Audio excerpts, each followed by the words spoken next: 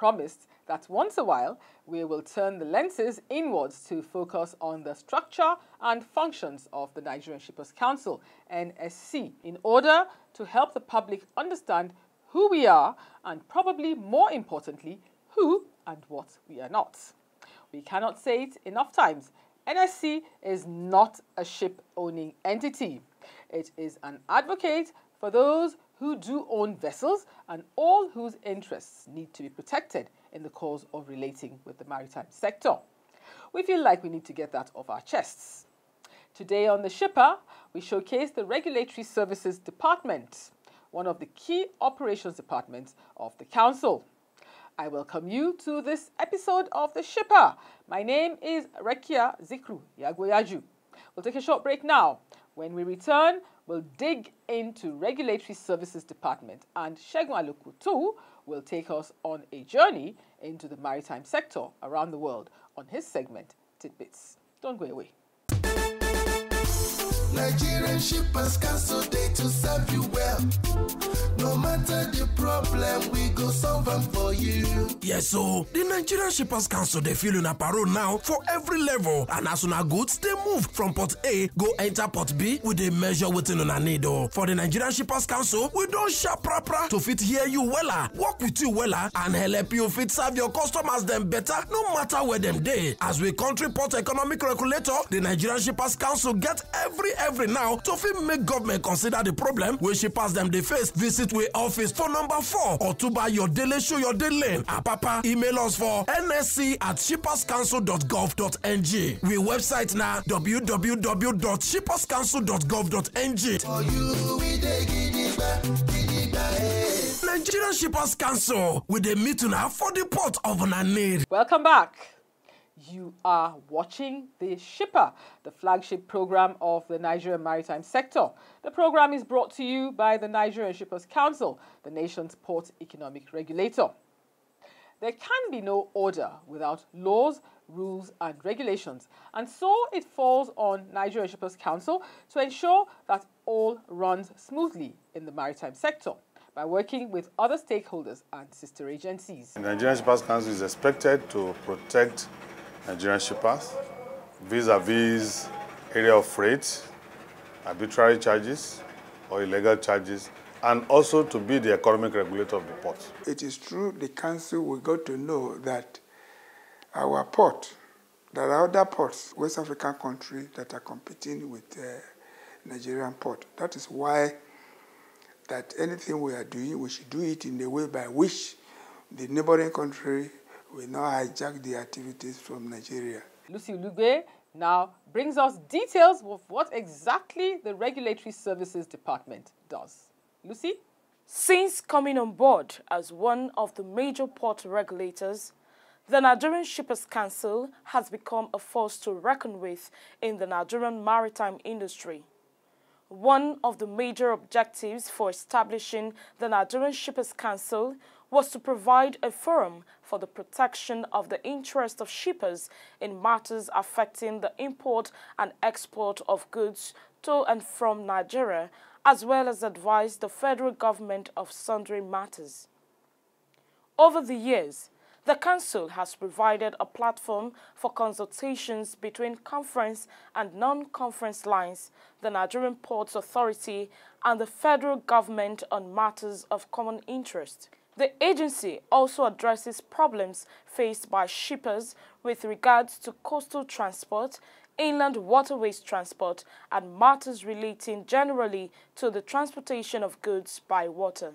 What has happened over the years is that the Council has developed standards and enforced same at the ports as part of measures to promote efficiency, import operations, and ensure an effective regulatory regime for controlled tariff and rates.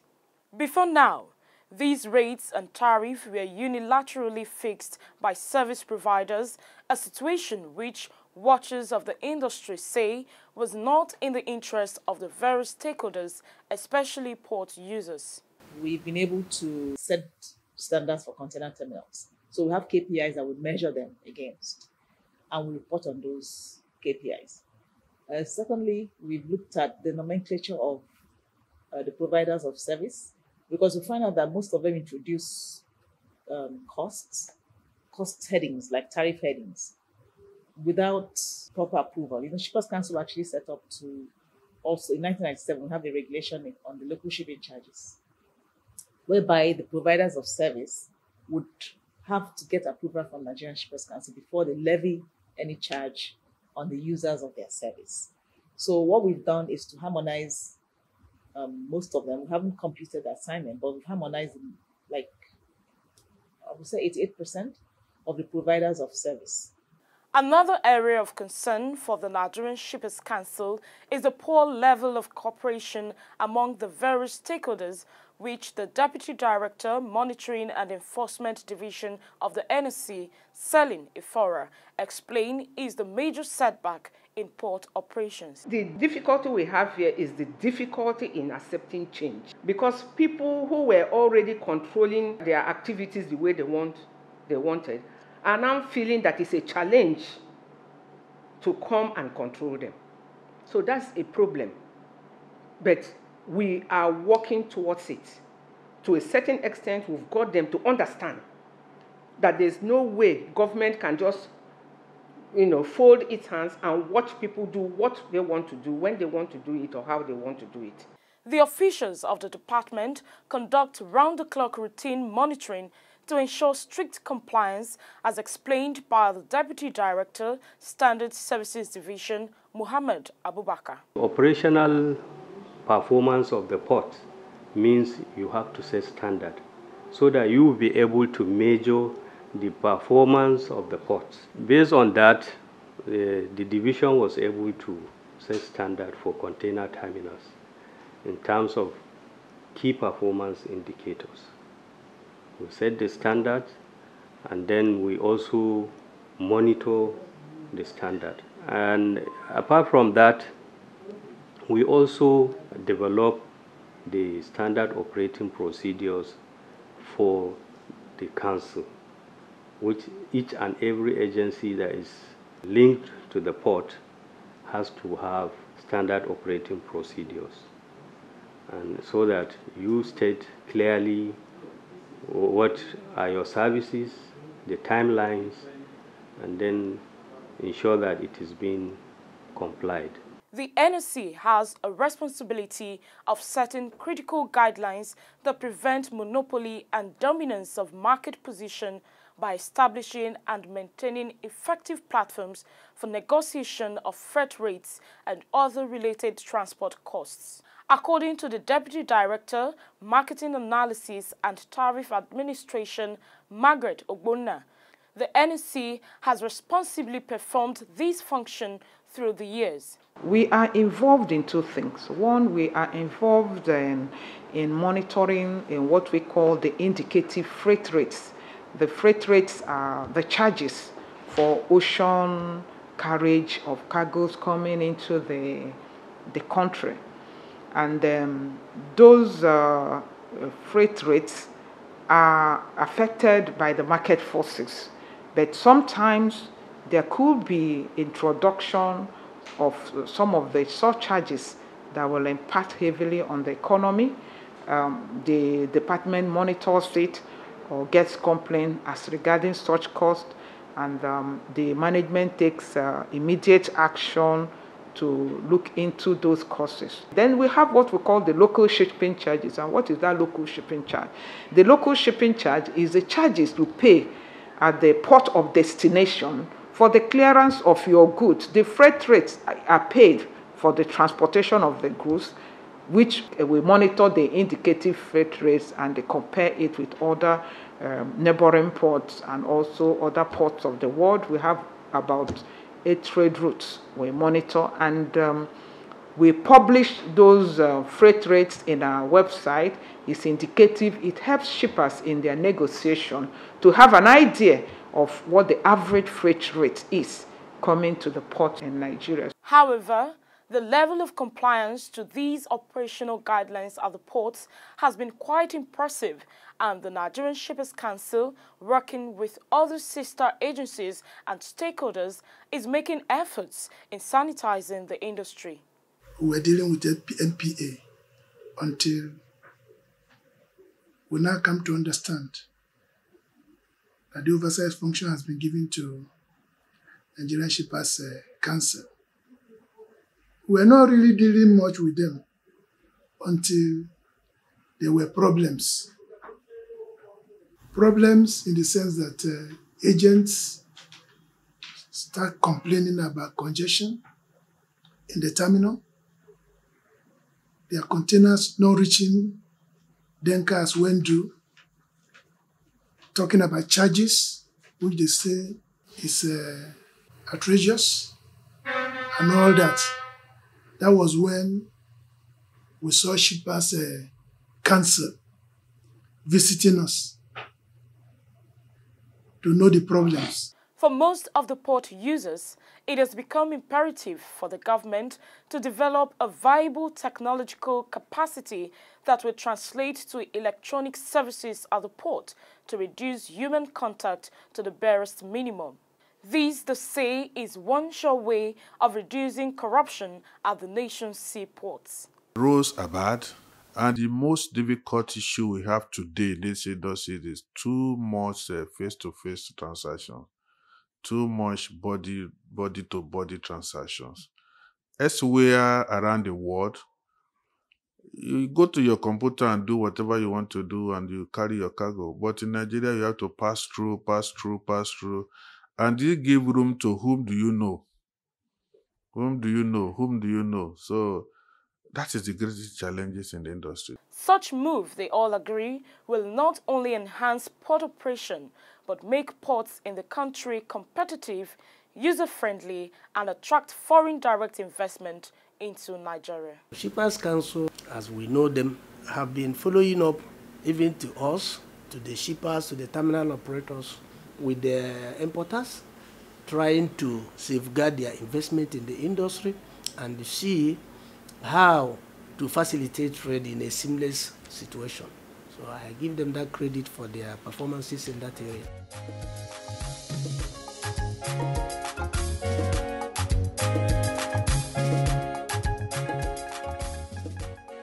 Shipping is at the core of the survival of every economy, and Nigeria, with its almost 1,000 kilometers of coastline, cannot afford to allow that sector descend into chaos.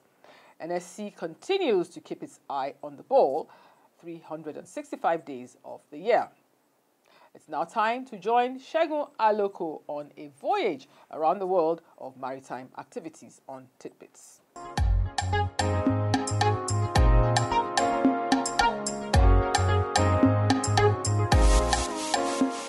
Welcome to the Tidbits segment of the foremost maritime program on television, The Shipper. I am Oluwasegun Aloko. The Nigerian Shippers Council, NSC, and the Ibadan Chamber of Commerce, Industry, Mines and Agriculture have resolved to partner in facilitating trade in the interests of stakeholders. This was the high point of an interactive session between the two organizations when the president of the Ibadan Chambers, Sashola Abodunri, led a delegation of the Import-Export Trade Group on a courtesy visit to the Nigerian Shippers Council in Ibadan. Speaking during the visit, Mr. Glory Onojedo, the Southwest Zonal Director of NSC, said that the Ibadan Inland Dry Port and the Erumu Inland Container Depot are two critical transport infrastructures that will bring shipping business close to businesses in the entire Southwest Zone. Mr. Onojedo said collaboration in facilitating trade will ensure that stakeholders are adequately served. The Executive Secretary and CEO of the Nigerian Shippers Council, Honorable Emmanuel Jime, has commended the Council staff multipurpose cooperative society for their transparency in handling members' funds. The cooperative received this commendation when the President, Mr. Bashir Ambi, accompanied by some members of his executives, briefed the Chief Executive on the achievements of the cooperative since 2017 when they came on board. The President assured the ESCU that the cooperative would always protect the interest of members of the cooperative. Next is news on shipping across the globe. In southern China, 15 seafarers stranded on board the Boka, Angelic Power, have returned home after up to 17 months on board the vessel. The restrictions brought by the pandemic and legal issues under their company had delayed the homecoming of the seafarers who were detained by the Guangzhou Maritime Court on December 11 due to an economic dispute between the cargo receiver Guangzhou South China Coal Trade Center Company and the ship's owners Angeliki Dynamic Investment, Greece. Only recently did the court allow 5 Chinese relief crew to go on board the vessel to learn about its operations and let the 15 abandoned crew finally go home. Boka owner and operator Bergborg has launched a pilot test to try the maritime application of solar technology. The test is being carried out on Bergketu, the company's 262,600 deadweight tonnage ore carrier. According to Bergborg, the test installation produces 100 kilowatts of electrical power, which is fed into the main electrical grid on the ship to supplement the box carrier diesel generators. Through the test, the company will be observing and assessing how the panels withstand the stresses while at sea during import cargo operations. Bergborg said that following the pilot test, it plans to evolve the trial to a 1,000 kilowatts installation. The Global Shipping Business Network, GSBN, a blockchain-based digital trade documentation platform, has announced to roll out its first application, Cargo Release, in China. GSBN is developing an independent, not-for-profit blockchain-enabled operating system for global trade, with a Cargo Release application operating on this infrastructure. Cargo Release offers a paperless, highly efficient, and transparent solution connecting everyone involved at port of import, including shipping lines, consignees, agents, and terminals. By eliminating the need for paper, it simplifies data exchange and shortens operation time among parties with real-time updates, cutting the time for cargo to be document-ready for release from days to a matter of hours. This is exciting, and we'll all be watching closely. And now to our complaint register for the week.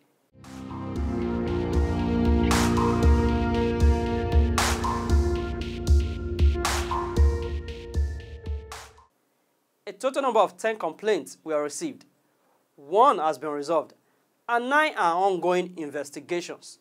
Some of these complaints include demurrage charge, loss of cargo, damage to cargo, arbitrary charges, lien on container, delay in transfer, and delayed debit note. The Nigerian Shippers Council continues to ease the burden of shippers while proffering solutions that facilitate trade and ease movement of goods within the maritime logistics chain. Here is a letter from Casino Agency Services appreciating the Council for its prompt intervention in the release of its containers, which was illegally blocked. We want to use this medium to show appreciation on how your staffs intervened promptly and unblocked our 240-foot containers, which was illegally blocked by Maritime Police at APM Terminal. We also want to acknowledge your efforts in sanitizing the maritime industry. From time to time, the Maritime Anti-Corruption Network's HEPDEX receives and forwards complaints to the Nigerian Shippers Council. The statistics compiled from such complaints for the past 1 year show that the maritime industry is gradually seeing improvements. Here is the 1-year activity report. Total vessel pre-arrival notification is over 204. Total complaints received is 27, with 26 valid cases, 12 against seaports and 14 against terminals. Total complaints resolved and closed is 24.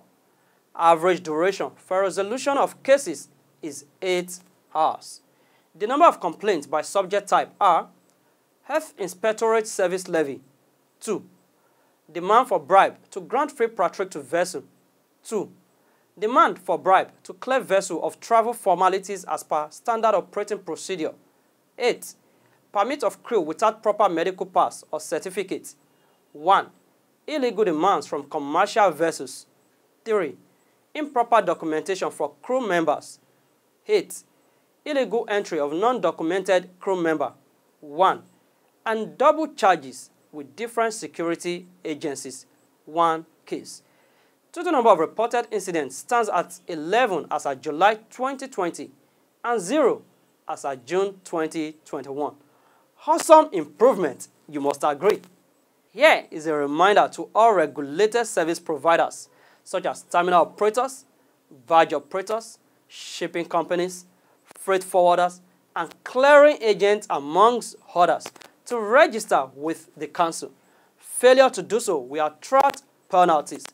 Registration can be done via the website www.shipperstradedata.gov.ng.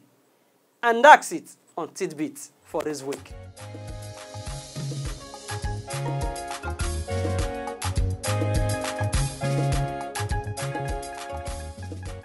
And that's it on our program today. Do remember to register with Nigerian Shippers Council as a regulatory service provider on www.shipperstradedata.gov.ng. It's been a pleasure bringing you the program, but the bigger pleasure, as always, is having you join us.